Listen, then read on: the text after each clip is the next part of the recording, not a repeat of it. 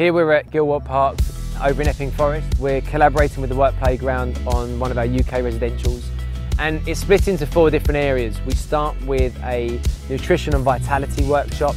We get them cooking, we get them making fresh lemonade, start to think about locally sourced food which they're going to prepare for their evening meal.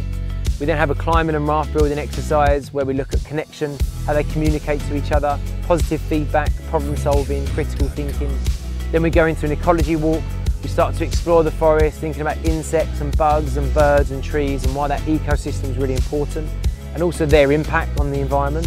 And then we finish off the day after dinner with some yoga and some mindfulness to calm them down, but to also start to think about focus and the development that they've had through that day and that journey.